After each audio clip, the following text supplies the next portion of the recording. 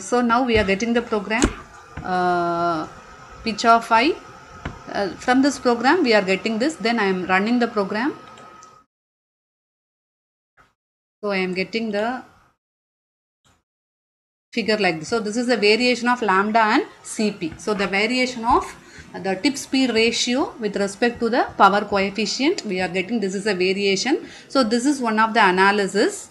The next analysis is turbine characteristic analysis using MATLAB. So for that this is a equation.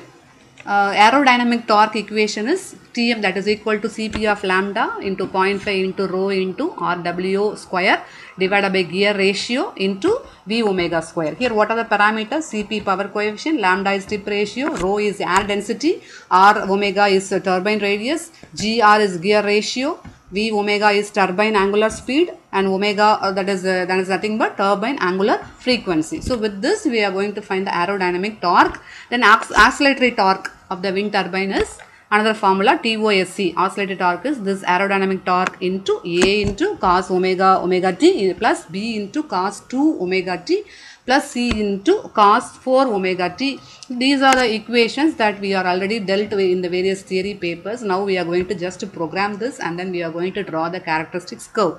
Now the total curve is your total torque is your aerodynamic torque plus your oscillatory torque. So this one we are going to program using MATLAB. So again let us open MATLAB.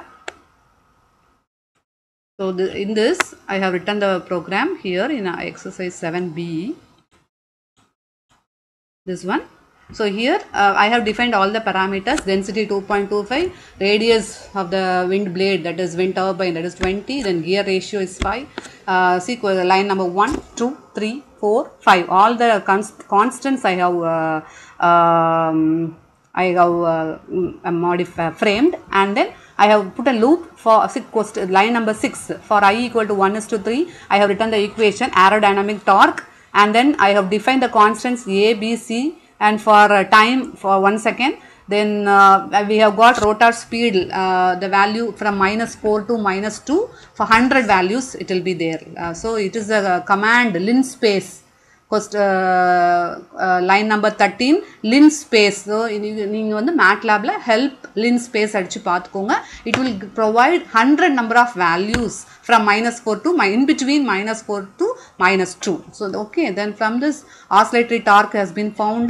Then addition of that is total torque is nothing but addition of oscillatory torque and then your aerodynamic torque. Then it is plotted. The next case, see, I have chosen wind speed for 3 cases. 6, because see line number 5 wind velocity I have taken as 6 meter per second, 6.5 meter per second, and then 7 kilometer per second. So with all these values individually I have calculated the torque, oscillatory torque and then aerodynamic torque, then added and then plotted.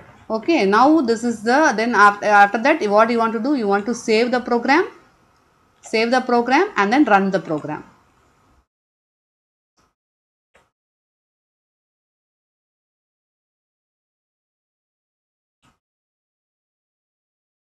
So we want to close the old figure. So now this is a 3 curves for various speed. So first down this curve 5, it is starting from 5, that is the first curve.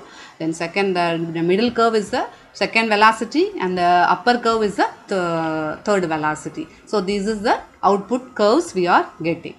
Thank you.